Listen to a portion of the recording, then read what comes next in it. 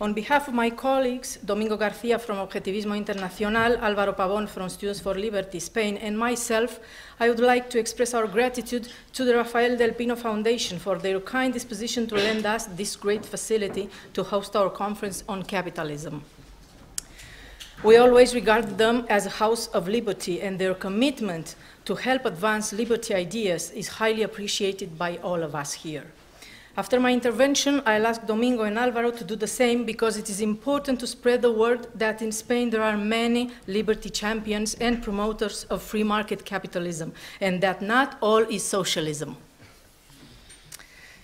Well, on the Foundation for the Advancement of Liberty, it is no secret to many of you who know me that Ayn Rand is my favorite 20th century thinker and liberty fighter. I had a hard time choosing a favorite topic because her whole work deserves to be quoted all the time. However, I decided that there is one quote that truly defines the work we have been doing in the libertarian movement since 2009 and afterwards, since we started the Foundation for the Advancement of Liberty. Ayn Rand said, "Anyone who fights for the future lives in it today." Well, the Foundation for the Advancement of Liberty is an organization fighting for the future, living it as we speak. From the political libertarian movement, we inherited the main libertarian principle, live and let live. We want to push for those ideas and projects that help build free, prosperous human societies, organized through the spontaneous order of culture and free market, and respectful of all their members' individual freedom. Our mission is to promote the advancement of individual human liberty and the success of the organizations and entities which further and defend it. This mission is twofold: to act as a think tank oriented to digesting research work for the general public and act as an incubator of grassroots associations supporting liberty causes in Spain. Among our intellectual publications, I would like to outstand the World Moral Freedom Index. Its next edition will be published in next year. The Guevara Report about the juridical setback in Venezuela, drawing useful parallelism with political reforms proposed in Spain by the leftists, or the first World Electoral Freedom Index, to be published under the coordination of Professor José Antonio Peña from Pablo de Olavide University in Seville, with participation of several outstanding universities from Europe and Latin America.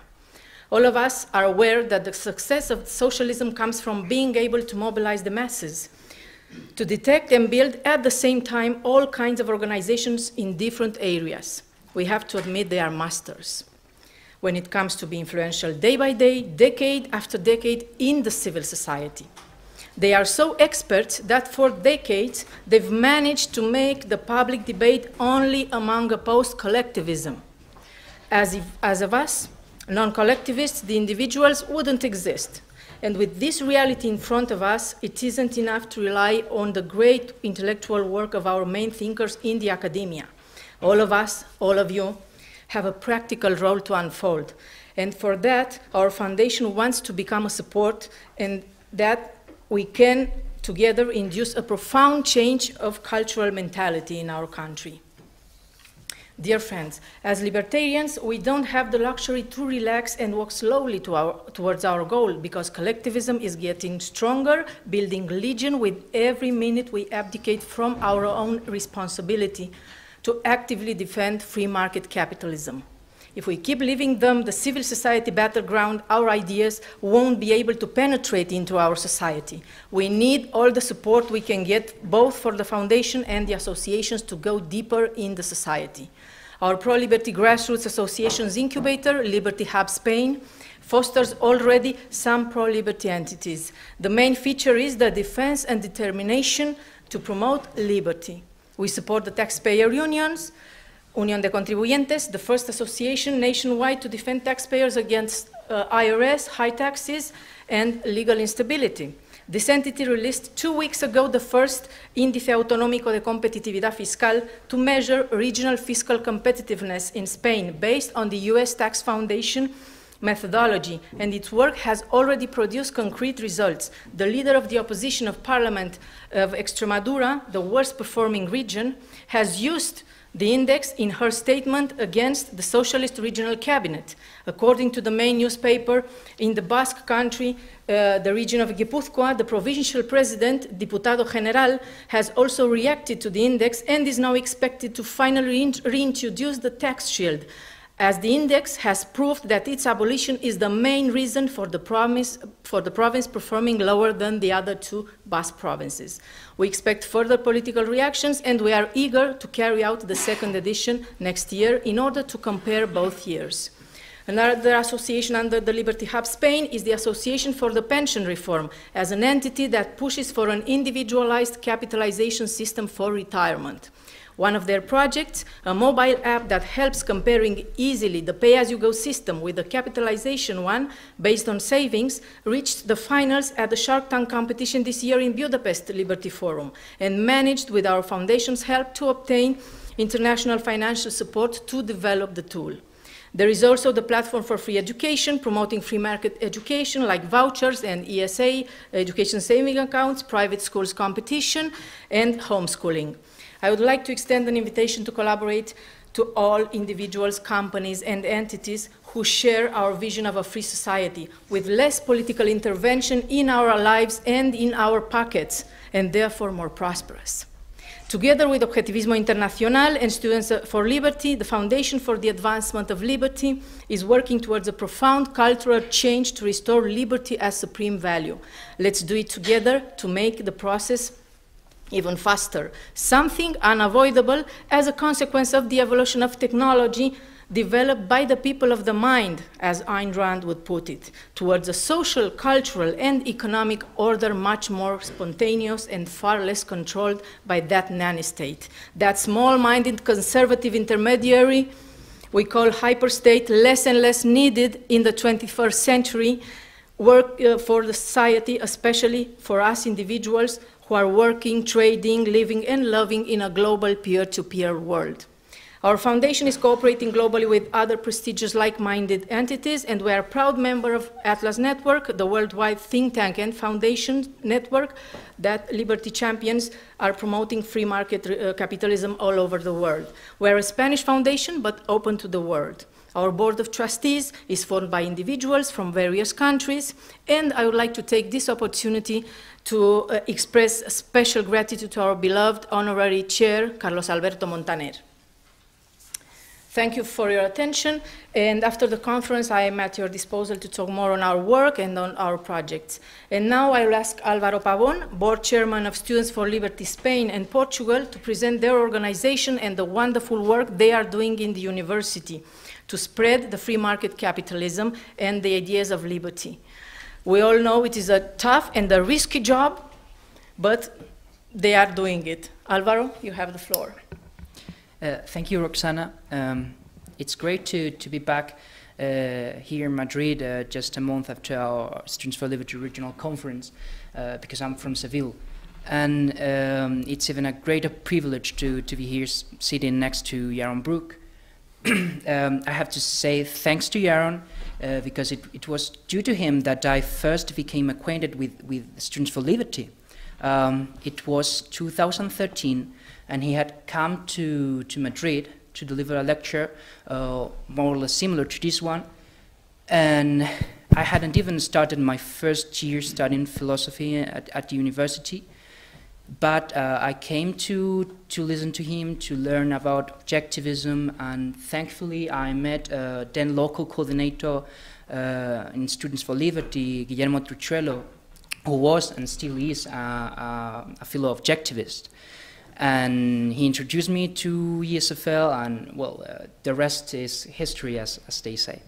So I'm here today to explain a little bit what is Students for Liberty, and for those of you who may not know it, it's a worldwide student-driven organization that promotes free market values and pro-liberty ideas.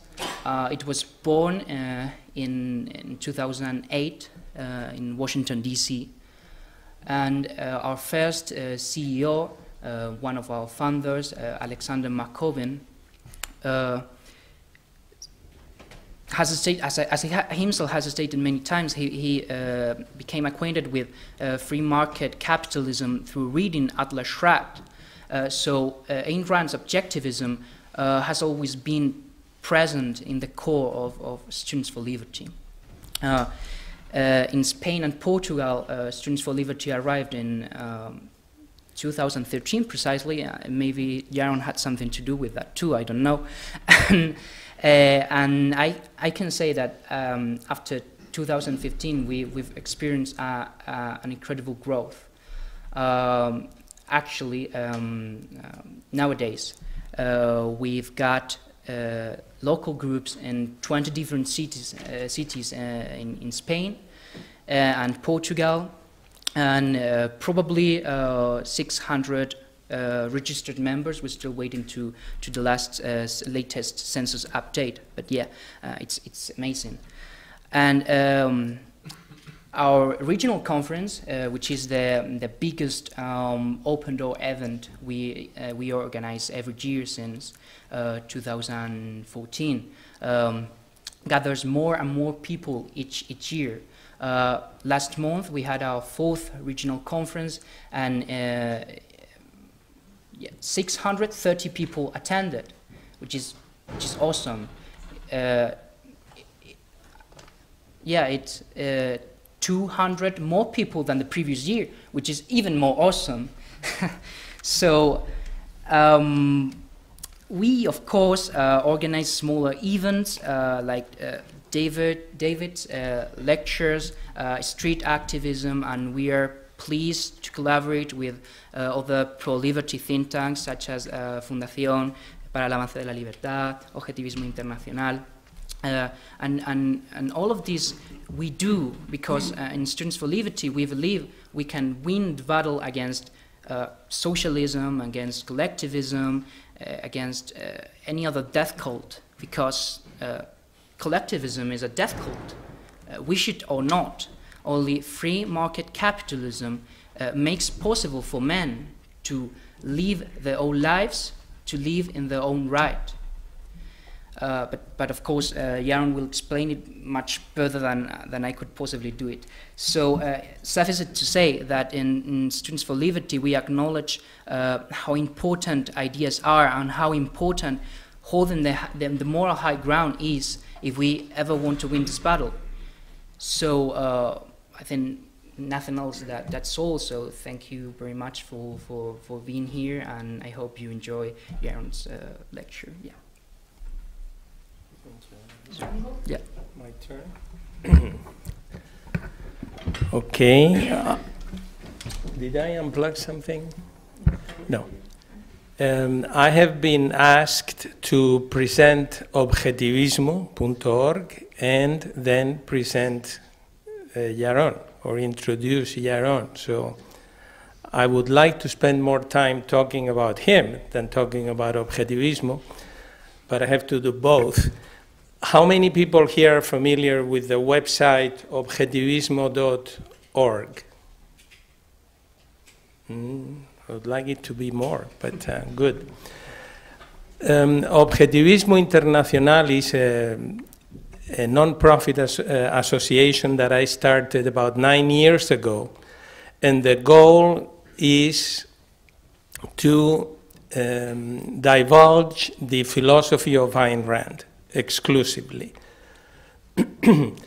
You may think a lot of people here are here because they're interested in liberty, in economics, in politics, but you do need, and I'm sure Yaron will touch on this at some point, you do need a philosophical base to support freedom or liberty. That is not a starting point. So Students for Liberty is fine, but they need to have some backing, some philosophical support, and that is what Objetivismo provides you.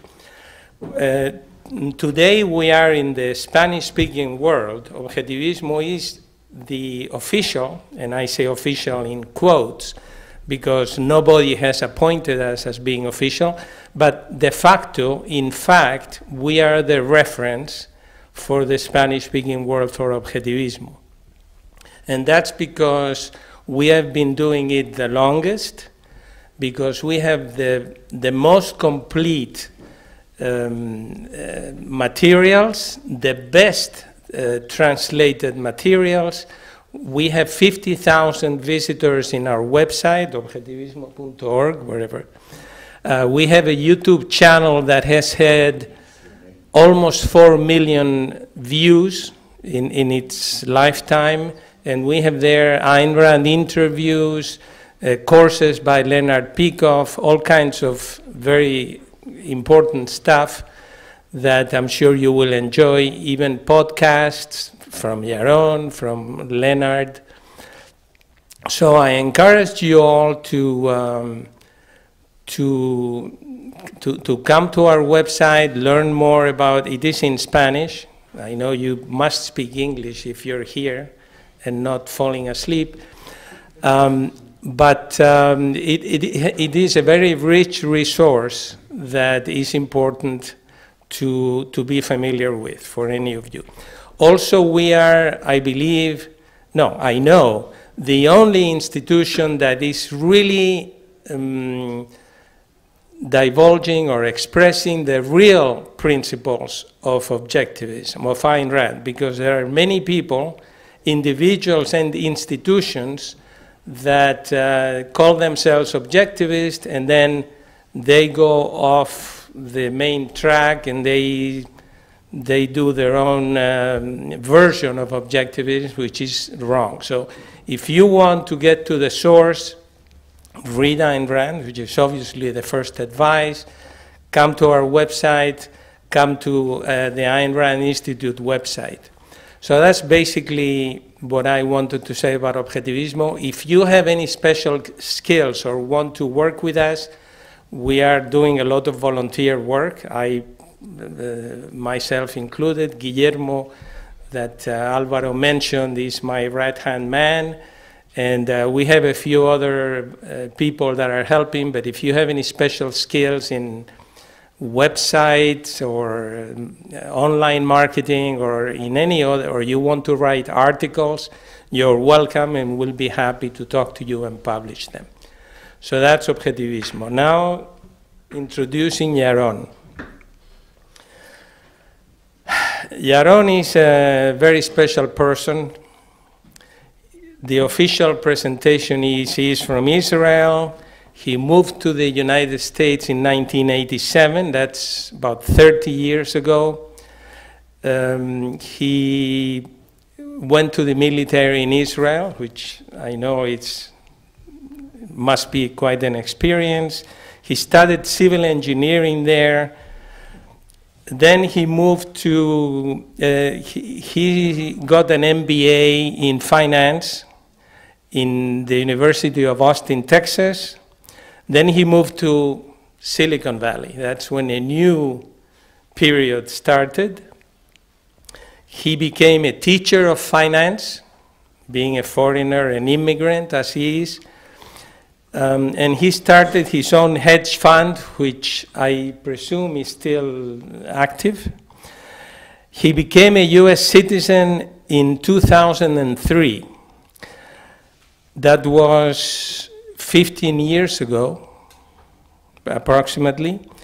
And I don't know if shortly after that or at some point he became involved with the Ayn Rand Institute, became its executive director, basically the person who runs the organization, and started doing all kinds of things.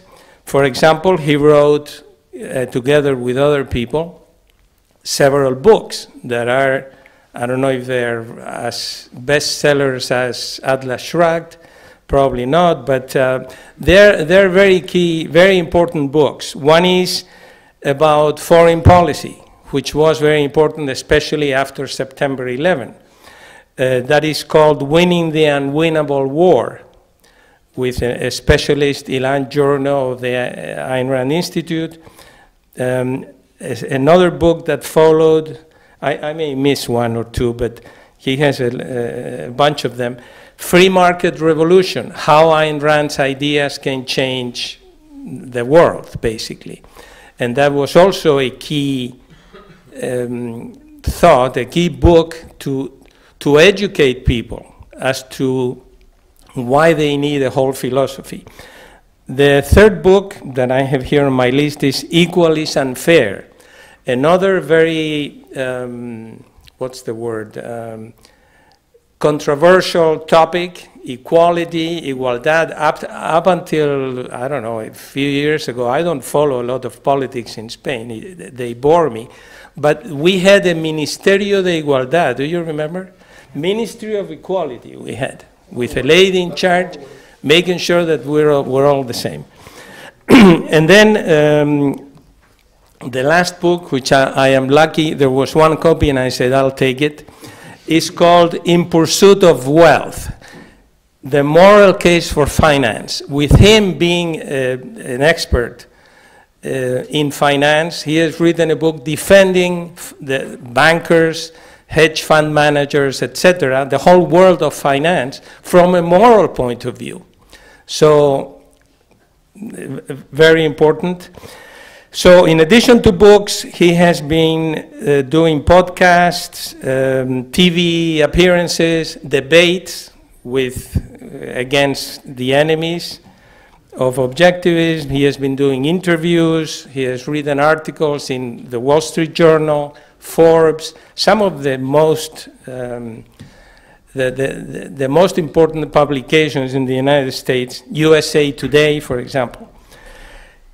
More recently, he has started doing radio shows. I think he started with Leonard Peikoff's podcast. He started taking over one weekend. Leonard would speak, another one he would. And so he started taking over that, but then he broke off on his own, and he has his own, I don't know how many shows, I lose track, but one is the Yaron Brook show on the radio. One is Blog Talk Radio. I don't know if it's the same, or I just listened to him.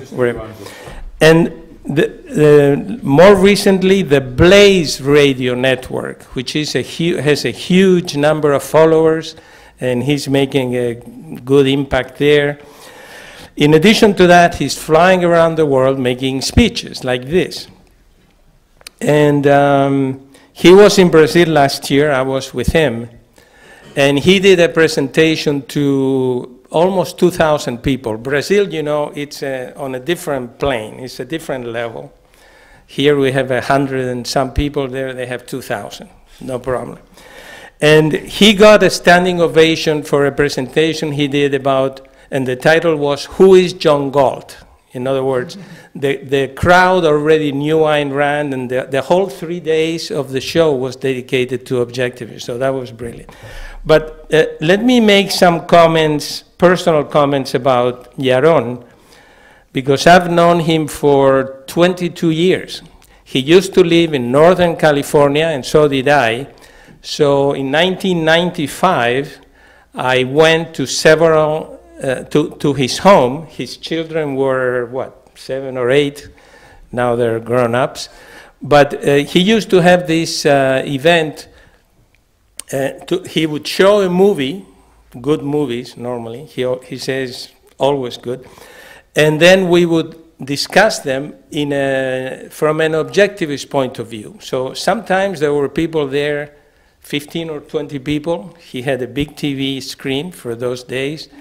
And he would show, I don't know, The African Queen or Braveheart or, you know, other very interesting movies. And I saw that he was a leader already. But the first thing that I admire him for is his endless energy. He was in Poland this morning. Tomorrow he will be in the United States. So, you know, I don't know how he does it. Leonard Peikoff in Las Vegas, when Leonard Peikoff made a speech at one of the objectivist conferences, he says, I'm not going to do any more philosophy, I'm retiring. That is Leonard. And he kind of passed the baton. You know what that means, right? he passed his role to Yaron, and he says, I don't know how he can do it. He runs the Ayn Rand Institute, he motivates the employees, he writes books, he makes speeches, and he still has time to go on a vacation to Tahiti. So, you know, he has been continuing doing that. So that's the first thing that I admire him for. I have 3 more and we're finished. The second one is, but no, this is serious. He has a unique view. I don't think there is another individual like him in the world, because there are not that many objectivists, relatively speaking, but there is only one objectivist who knows, who has been around the world the way he has.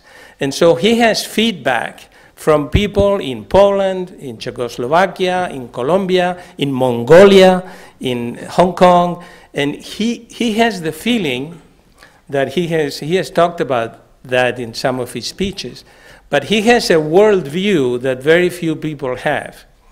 And I think I admire him for that. He's not a philosopher, but he has very clear ideas, and he expresses them very well. So that, I admire him for that, the unique perspective in the world. So if you, I think we'll have time for questions. I'm extending myself too much.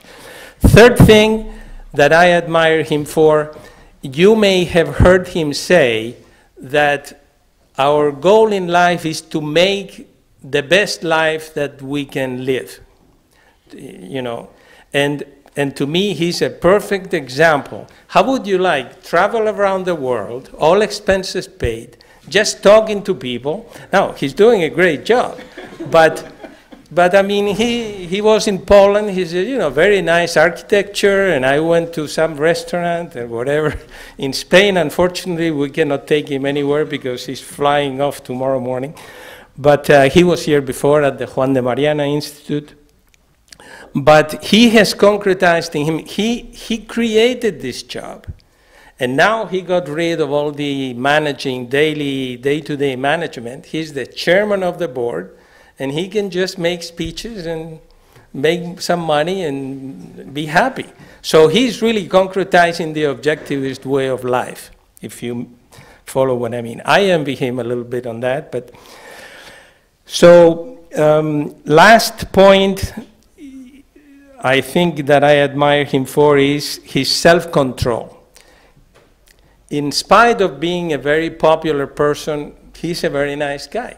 You will see that he's not arrogant, or, you know, he's just a normal guy, very nice. And I think that requires a lot of self-confidence and a lot of self-control. He does get emotional at times. You can hear that in his radio speeches, but he manages that very well. And the most important thing that I admire him for on this point of self-control is when he's debating somebody, and you know the ridiculous and irrational things that people can say, he has enough control not to jump at somebody's throat and kill them. Because, I mean, it's amazing that he can sit there and just say, yeah, and make his case. So, ladies and gentlemen, Yaron Brook. Thank you.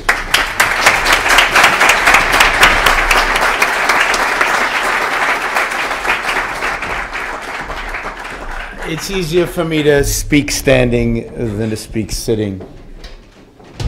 I'm usually walking around, but the mic situation. So this is, you can come in. There's plenty of place to sit. This is talk 16 in the last 2 weeks on this trip, number 16. So last one for a while. Thank you to all of you. Thanks for the introductions. Thank you for all the amazing work you guys do to try to bring liberty and these ideas, the ideas of objectivism, but the ideas of freedom and capitalism to Spain. I mean, people have no clue about any of it. So any work we do to educate people about any portion of the battle for freedom and liberty is incredibly valuable. And thank you, Domingo, for that introduction. So what I want to focus on today is really this question. Why are we losing? Because we're losing. So the first thing you have to do in life is to face facts and face reality. The cause of liberty is in decline. We are less free today, if you aggregate kind of the West at least, than we were 30 years ago, 50 years ago, certainly 100 years ago. Now, that's not true globally. In a sense, we're winning globally and losing the West. But the ideas of liberty, even though they're being practiced in places like China and India, they have no idea what the ideas are. They just know it somehow works, and they practice it. The ideas of liberty are losing. They're not taught at our universities. It's very rare. I know here in Spain you have some Austrian economists who teach, but it's unusual and rare. You travel all over the world. The cause of liberty is not being taught. It's not being advocated. It's not being discussed. And politically, in the West, we are losing.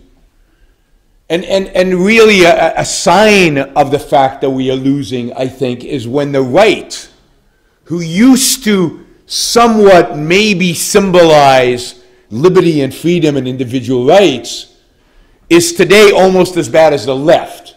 It's become as collectivistic. It's become as ignorant of economic ideas. Just watch Donald Trump's tweets. The right has completely failed, collapsed, disappeared in terms of any kind of real advocacy for liberty. I was just in Poland, and in Poland it's a conservative government, and the conservative government there is as interventionist in the economy as the leftist government was before. So right, left, the ideas of liberty are not represented in our political lives. And indeed, the whole political map has shifted to the left and continues to shift to the left. I like to say in America, the Democrats today are the socialists of yesterday, and the Republicans of today are the Democrats of yesterday. Maybe not yesterday, maybe 50 years ago. But the point is, the whole map has shifted to the left. And of course, this is tragic. It has unbelievable, real consequences to real people, to real lives. And maybe the best illustration of this is happening in Latin America right now with Venezuela. The richest country in Latin America 30 years ago, on a per capita basis. More oil in the ground than Saudi Arabia. Some of the richest land for agriculture in all of South America. And yet babies are starving. Middle income, young people are going into the trash to look for food because they are hungry. They have eaten their cats and dogs. They have broken into the zoos and eaten the zoo animals. They are literally in the modern world in which we live, a rich country. People are starving because of socialism. Now, we all knew this would happen. We predicted it. We told them. Nobody cares. Nobody cares. And to illustrate that nobody cares, you look just across from Venezuela to Chile, a country that 30 years ago was the poorest country in Latin America. And today, indeed, is the richest country in Latin America on a per capita GDP basis. And you'd think everybody would learn what Chile did, and everybody would want to be Chile. But nobody does, including Chile. So they've elected twice now a socialist as president. She is undoing everything that made Chile rich, everything that made them materially well off. She is unraveling. So that in 20 to 30 years, Chile will be poor again. And this, again, has real consequences. Look at Venezuela. Real lives are affected. This is not some theory we play around with. Oh, what's the best system? Let's pretend, right? This makes a difference in real people's lives.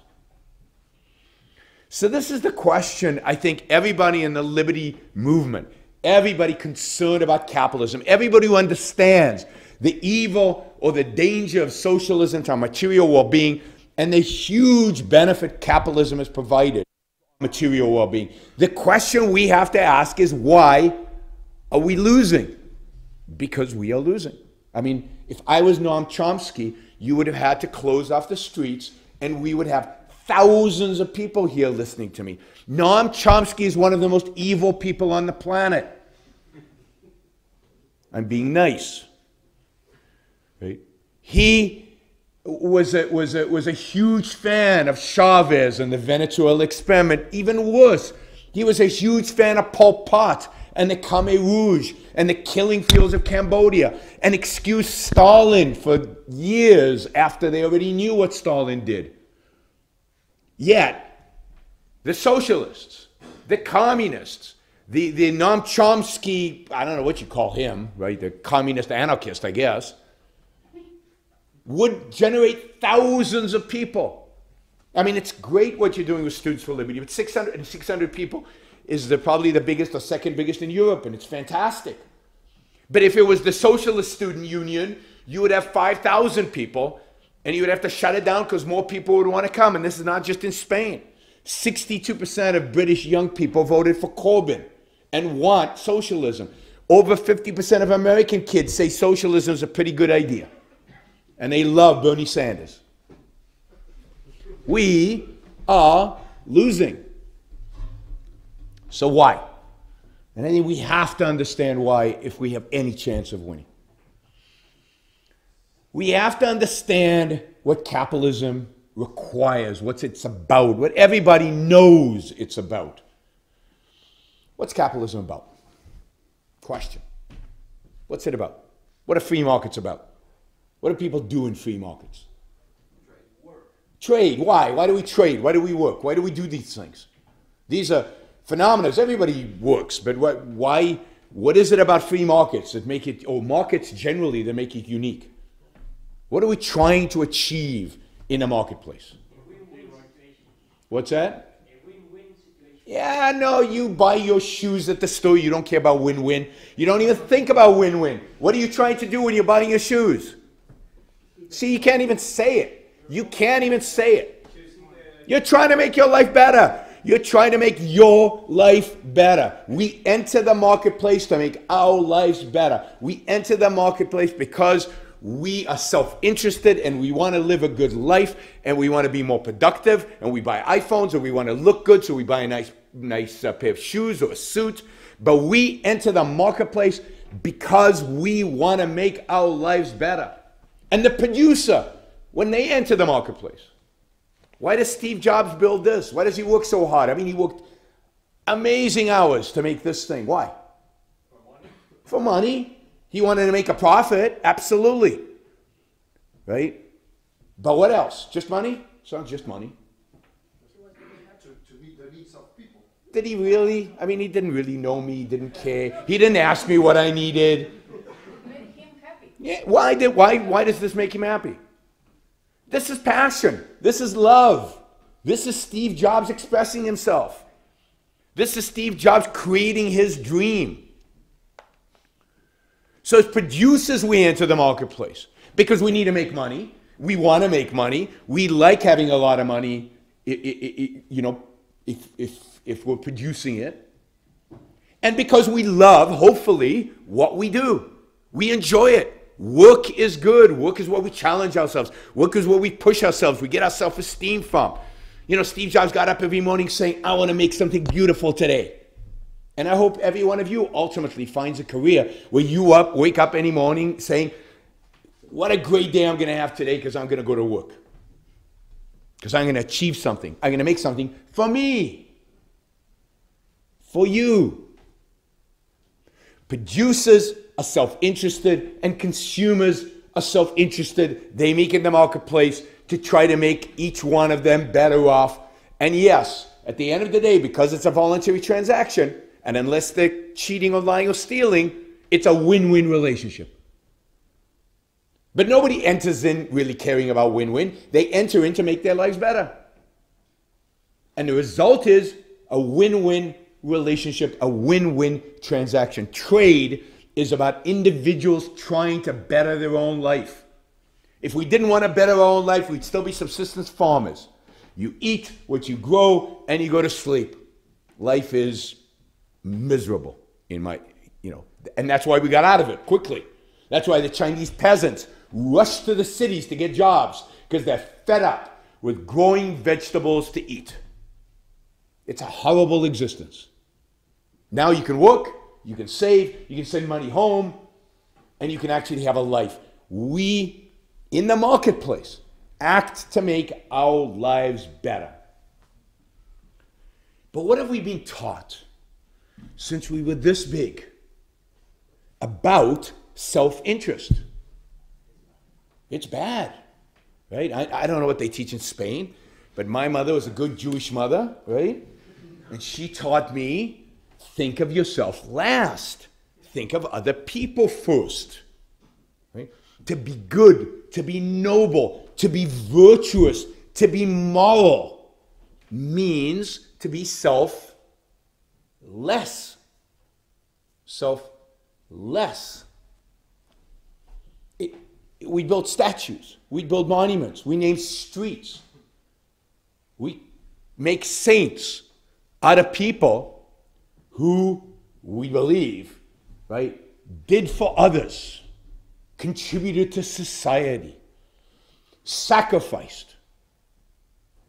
Sacrifice is good. Self-sacrifice. Sacrificing your values, and the more important the value is, the more likely you are to become a saint. You ever seen paintings of saints, like at the Prado or at museums? You ever see a painting of a saint with a smile on their face? No, because the purpose of virtue, the purpose of morality is to make you suffer. Happiness is not in the code of morality. Thou shalt be happy doesn't appear there. You're not supposed to be happy. That's for the afterlife, not for this life. And the more noble you are, the more virtuous you are, the more you suffer. I mean, I'll give you a simple example, because one of the things people think is, no, this code of ethics is about helping other people. It's about making other people's lives better. But it's not. That's the trick they try to pull on us. The real purpose of the morality is to make you worse off, to make you suffer. And I'll give you an example. Bill Gates. Anybody know who Bill Gates is? These days, only the second richest man in the world, because Jeff Bezos, I think, is bumped ahead of him. But Steve Jobs built Microsoft. He made $70 billion building Microsoft. Now, how do you become a billionaire? What does it take to be a billionaire? A real question. How do you become a billionaire? I mean, this is the secret of success. You should be writing this down. You create a product, a value that hundreds of millions of people or billions of people want and are willing to pay for more than it costs you to produce. And if you can do this with hundreds of millions of people over and over and over again, you become a billionaire. It's just math. But notice that every one of these transactions is, to quote somebody from the back, a win-win transaction. I don't pay $100 for a Microsoft product unless my life is going to be better for buying the product. So the product is worth more to me than $100. Microsoft makes a profit, and my life is better. So the only way to become a billionaire is to make the lives of hundreds of millions of people, or maybe even billions of people, better. Better. Because they wouldn't interact with you if not, right? We wouldn't enter the marketplace if we didn't think our lives are going to be better by engaging in the transaction. And the fact that they keep coming back suggests that the product is good, right? We keep buying these things every year, right? Because it's good. My life is going to be better even when I go back to the States and buy that $1,000 one that they just came out with. Because it's worth more than $1,000 to me, much more than $1,000 to me. Changed our lives. So Bill Gates made $73 billion by creating trillions of dollars worth of value, by making the world a better place, by changing for the better the lives of hundreds of millions, if not billions of people. I don't think there's a person on the planet whose life is not better because of Bill Gates. Now, you'd think that people who care about other people would say, wow, Bill Gates, you're a hero. This is amazing. You have helped other people. Good for you. Oh, no. What do we think of Bill Gates? Morally, ethically. He helped other people, but what did he do with himself? He helped himself at the same time, and that's not acceptable. It's not good. So how does Bill Gates become a good guy? He leaves Microsoft and starts a foundation. Oh, that's good, because he's not making money anymore. Now he's a good guy, because he's giving it all away, because giving your money away, that's good. Making it, creating it, changing the world, we don't really like that. I mean, think about how perverse that is. How many people is he going to help by giving his money away? I mean, maybe tens of thousands, maybe hundreds of thousands, not billions. He's not going to change the world. Philanthropy has never in any way changed the world. Anyway. But now we perceive it as a good guy. Not a saint. Why is he not a saint? It's that smile problem. He seems to be having fun. He's enjoying giving his money away. He takes it as a challenge, and he's doing it kind of thoughtfully, if you will. And he invests, and he lives in a big house, and he flies to Africa on a private jet. Saints don't fly private jets. So what would it take for Bill Gates to be a saint? To stop smiling. He'd have to stop smiling, which means he'd have to give up his house. If we could move into a tent, that would be good. And at the end of the day, he has to show us a little bit of blood. Then we'd say, none of us would want to be Bill Gates, right? But we'd say, yes, now he's ready for sainthood. Like, none of us want to be Mother Teresa. But in our minds, we still think, Mother Teresa, ooh, saint. That's good morally. She sacrificed for the sake of other people, right? She was miserable. Yes, that's good. Which she was. Just read her diary, and you'll see how miserable she was. But that's the essence of virtue. That's what we've been taught. By religion, by philosophy, by our mothers, who learn it from philosophy and religion. For 2,000 years, we have been taught that suffering is virtue if you're doing it for other people, if you're doing it for a greater cause than yourself. That being selfless is the essence of morality, and any tinge of self-interest is bad.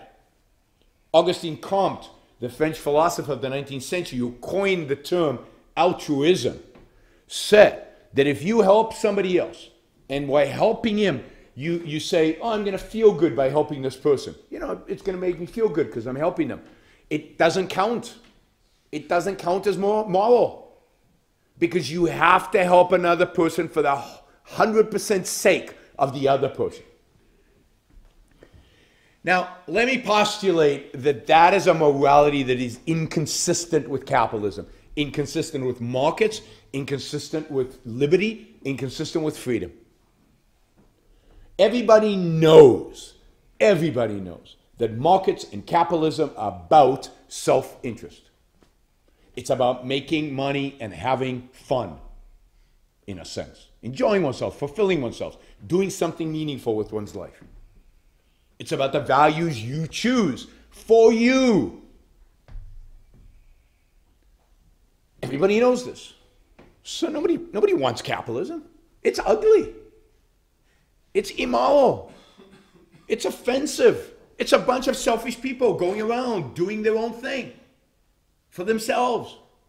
That's immoral. That's the essence of immorality. Indeed, this morality of sacrifice, this morality of other people, otherism, of selflessness, is 100% consistent with which political economic system? What's that?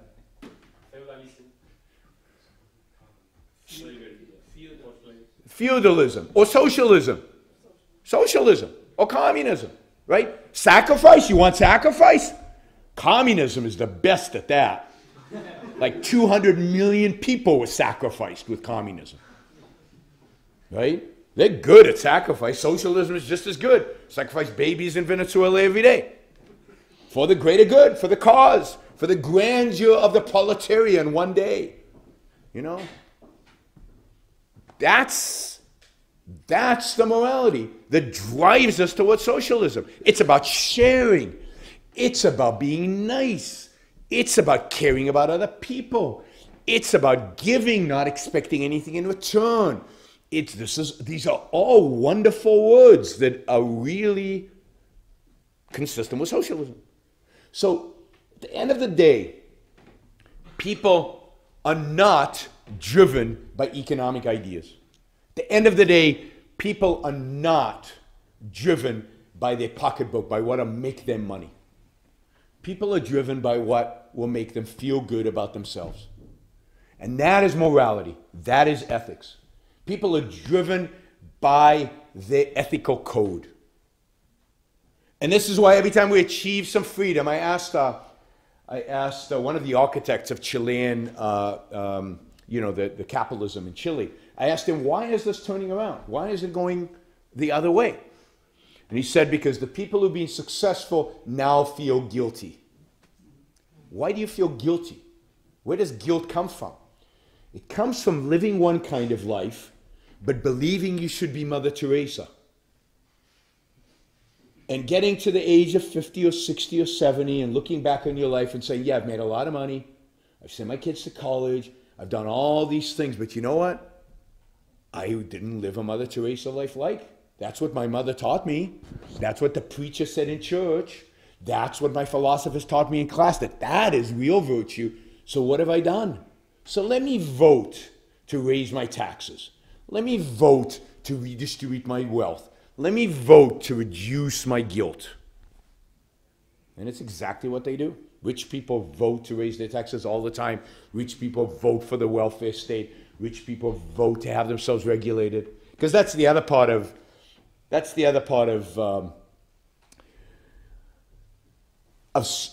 self-interest, right? What do we think when we say selfish? That person's selfish. He's self-interested. What have they taught us to think? He's a lying, cheating, stealing SOB. You know what SOB means? Ask somebody later.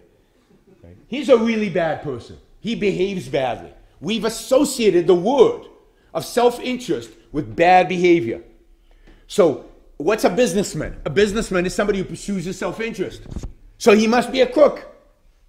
We just haven't caught him yet. We will. My mother told me every millionaire in the world is a crook. She believed that. Because that's what her morality dictates. He's self-interested, therefore he's a crook.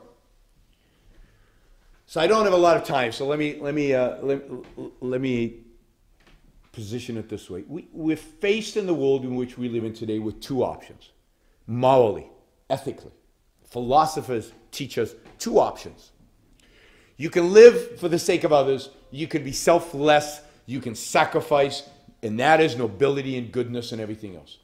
That's altruism, if you will. Or you can be selfish, which means a lying, stealing, horrible human being. Nobody wants to be that. Part of Ayn Rand's genius is to take those kind of distinctions and say, wait a minute, are those the only two options? That can't be right. And she does this in almost every field. She takes, one perspective and then another perspective, and she says, neither one are right. Here's the right one. Right?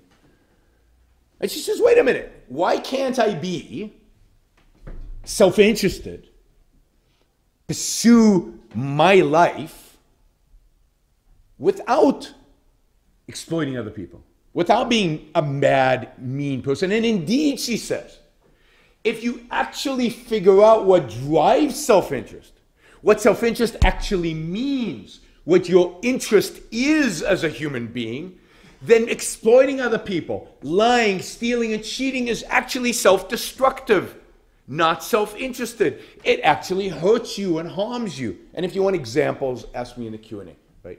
But just think about somebody who's a systemic liar. What happens to them? They get caught and nobody wants to have anything to do with them and they live a miserable, pathetic life. Think about crooks. Yeah, they get the money, but they live in constant fear of being caught and ultimately they go to jail. Or even if they don't get to go to jail, they never really enjoy the money. You know who enjoys money? People who make it, not people who steal it. So she says, wait a minute, this is bogus, this dichotomy. Yes, there's altruism, which she considered evil. Yes, there's self-destructiveness, which is all these other things we talked about. And then there's real self-interest. And what is real self-interest? If you care about yourself as a human being, what is the thing that makes human life possible? What is it that makes us human? What is it that makes every value, everything in this room possible? Reason. You can't have clothes without reason. Somebody had to figure out how to take cotton and turn it into cloth. I have no idea how to do that. And I guess there's nobody in this room has any idea how you do that. And never mind how to skin an animal, dry its pelt, and then somehow turn that into clothing. Some genius came up with that. Or agriculture, or hunting, or building weapons to hunt, or any of the basic things, or building a hut. Put me in the forest and tell me you got to build a hut. I don't know how to build a hut. I mean, I really have to think about it. We are a unique animal. We don't have the means by which to survive programmed into us. We have to figure it out. We have to use our reason. We have to use our thought. So Ayn Rand says, if you care about your own life, if you want to be self-interested, if you want to live the best life that you can live, what is the number one value you must pursue? It's your mind. You must use your reason. You must figure out what is necessary for me in order to survive, to thrive, to succeed, to be the best that I can be at living a life. And she said living is not just about, living as an animal.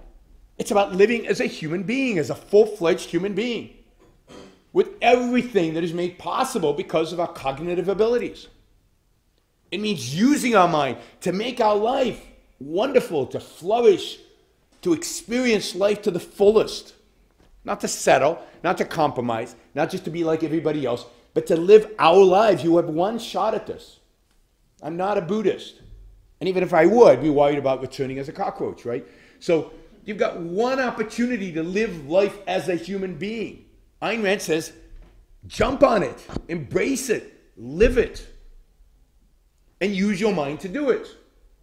And then she says, okay, so we have to use our mind to figure out what was good for human beings. Now the question is, what are the values and what are the virtues that are going to make this possible? And to her, ethics, morality is a science, like Aristotle.